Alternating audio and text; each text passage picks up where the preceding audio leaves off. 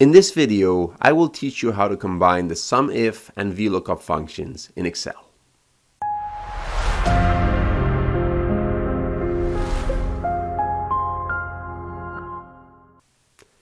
As you can see on this spreadsheet, we have a total of two tables.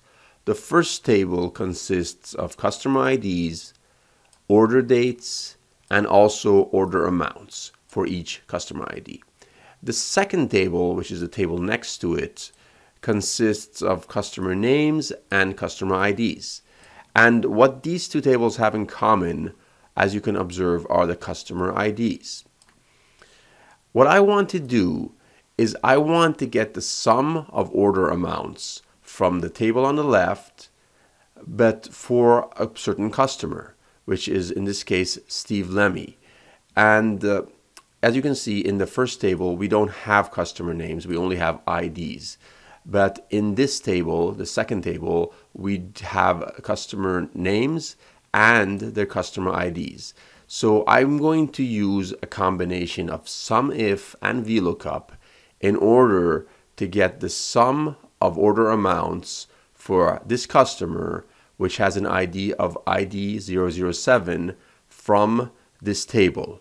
In other words, I want all instances of order amounts from this table to be summed whenever the customer ID is equal to ID 007.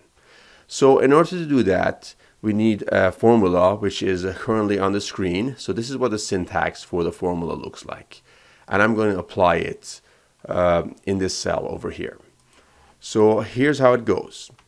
So first we do a SUMIF on the range, which is in this case the B3 to B18 range, and I'm going to apply a reference lock to it, and I do that by pressing F4 on my keyboard.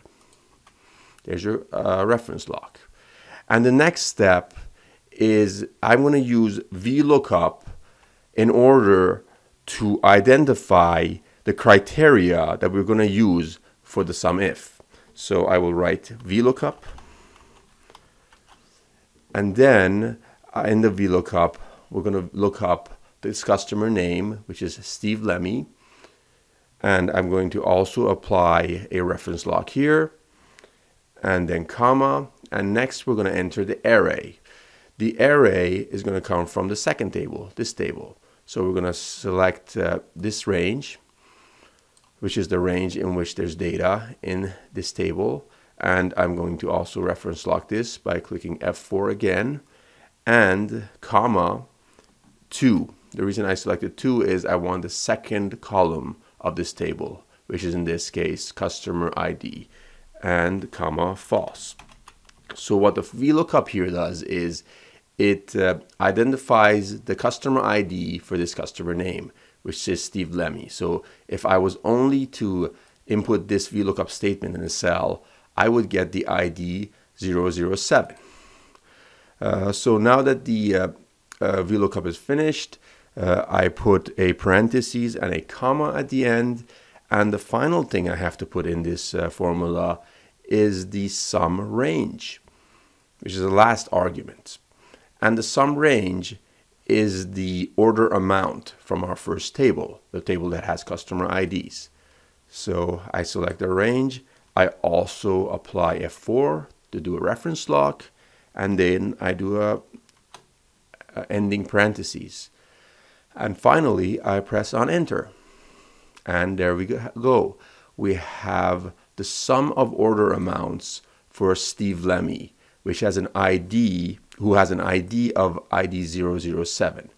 Now, if we sum all the instances of customer ID 007 in this table, we should arrive at the same order amount. That is 1608. So let's do that to validate if the formula has worked correctly or not. So I'm going to just highlight all the instances that from this table in which the ID is equal to ID 007. So here's one, the second one, the third one. And yes, what I see is the sum of these three numbers is equal to 1608. So it shows that the formula has worked correctly, and we were able to use a combination of SUMIF and VLOOKUP within a formula in order to get all the instances of a customer name in this table. This is while the customer name didn't even exist in this table. So we use the second table to identify the customer ID through this VLOOKUP over here.